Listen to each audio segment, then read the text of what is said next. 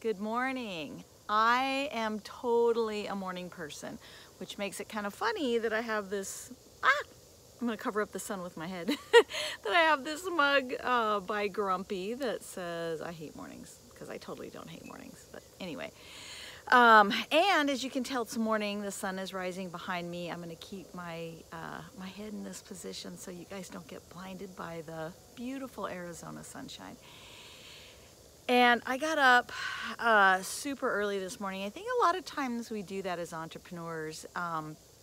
Even if you're not typically a morning person, it's like we can steal a couple hours from the day before all the craziness starts. So I got up at 4 this morning, cleared a few things off my schedule. I was super proud of myself because I did my journaling. I did my entire morning routine, which I've not been as good at lately. So I did my journaling. In my morning routine is to journal, to exercise, to learn, and to meditate. And I did my meditation as well. I'm finding more and more that that is helping me so much.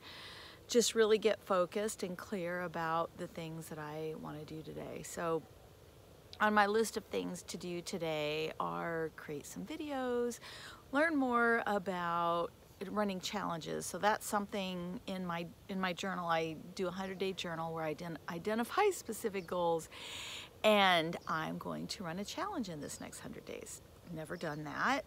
I've never actually been, if I'm honest, fully part of a challenge, because I'll start them, I'm all, gung-ho, and then I just kind of fade away. Either the exercises don't resonate with me, or I just decide I kind of don't want to do it anymore. I'm in one right now that's really good by Lisa Johnson. It's called, what's it called? The Recurring Revenue Challenge, I think.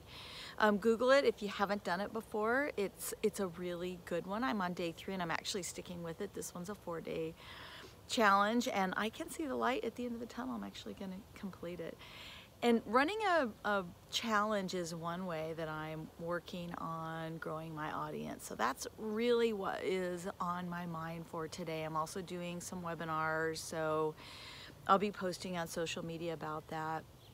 And I'm reading Gary Vaynerchuk's book, Crushing It. I think I mentioned that in one of my other videos. And it's really, I will say, it's really hard not to get overwhelmed by everything that I have to learn. But I know that I will do it. It's step by step.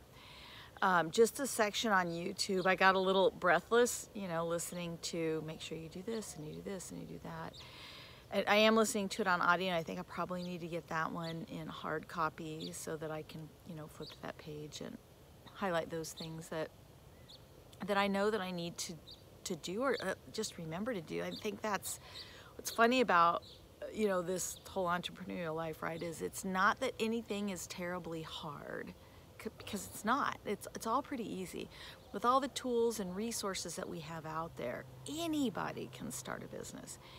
It's more about remembering everything, every little detail, everything that I want to do. So even though I have electronic means for planning and calendaring, I'm a big fan of paper calendaring and journaling. And so I have this journal, and it's every 100 days I start it over again. I've got my goals, I've got my action steps every day in it.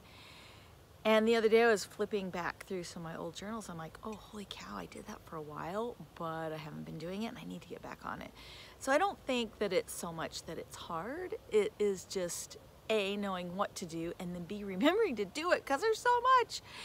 And then if you are starting whether you're in your business full time or you're, like trying to find time to start a side hustle, it's really getting deliberate about your time and focusing on what are you going to do. So I have a couple of consulting clients. Today's a big busy day for me with my consulting clients.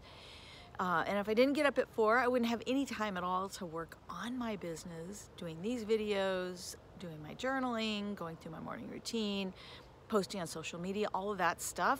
I would have time at night, but I will tell you, by the time I get to this evening and I'm having a glass of wine, yeah, the motivation's gonna go out the window. So anyway, mornings, work for me. I actually do not hate mornings. And I think if you're not a morning person and you are a night owl, then carve out that time at night to either build your business or start your business. You'll be so glad you did. You guys, I hope you have a wonderful day, and I will be back on here tomorrow. Another thing that's helping me is every day I actually get dressed now. We're in quarantine, and in all honesty, there was a couple of days where like I don't even think I brushed my hair, and certainly didn't put on makeup, and I stayed in my pajamas all day, and then like went from I slept in them last night to I'm sleeping in them tonight. That's such a bad thing to do. Mostly because you just bring a different energy than when you get up, you get ready, and you're like ready to start today. So thank you guys for helping me get up and get dressed in the morning. Hope you have a wonderful day, and I'd love to hear in the comments how you carve out time to either work on your business by doing those things that we know we need to get done, or how you're going to carve out time so that you can start your side hustle. Have a great day.